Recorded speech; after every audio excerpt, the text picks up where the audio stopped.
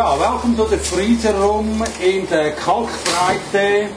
This is a very modern building for people in the middle of Zurich, and now here's the ideal place to separate the wax from the larvas and pupas of the honeybees. And Lolo, of course, is with me. He's very well equipped with handkerchiefs and a cap with a light also, and tools to knock out the larvae from the cell.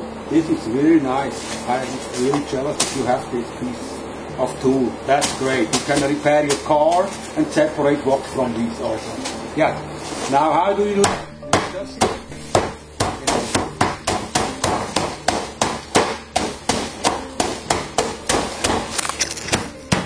Don't hesitate to hit hard, because the larvae and pupas, they won't break, but as you will see, the wax will break and the little pupal skin around the pupas also will break, and that's the perfect way to separate the wax from the larvae and pupas.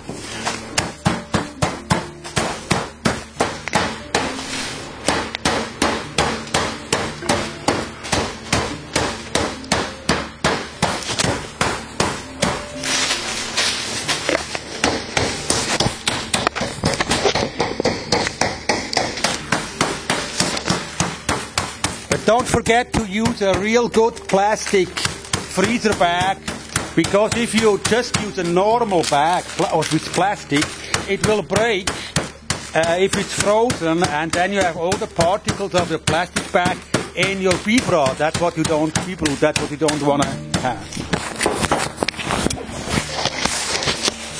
Now perfect, and then comes out the sieving of them. Yeah, very good. Whoa, now I really have cold hands. Wow.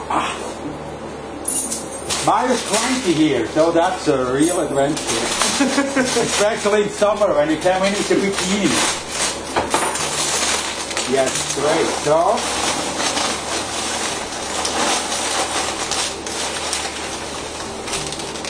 perfect. Look, practically 90% of your work finished. You just sieve out the wax, then you remove the big parts of the wax from hand, and if there's a little wax with it, that's not a big problem, but of course it would be best to keep out all the wax material by rubbing with the hand over it one time or two. Yeah, thank you.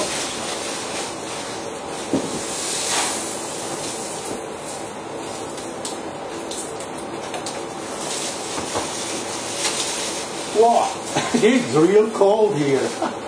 Whoa, I'm on Mount Everest. I freeze my fingers. All right. Ready? Yeah. Good. All right. Look how beautiful. All the wax separated. Not all, but biggest part of it separated from the larvae and pupas. That's how we want to have it, and keep it.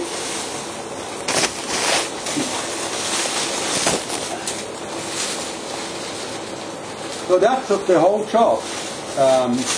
Of course you can do that also inside of a house, but if it's too warm, the larvae will thaw, and then suddenly they melt to a kind of a fluid, and that's very bad, because then you cannot process them anymore in your kitchen. So thanks for watching.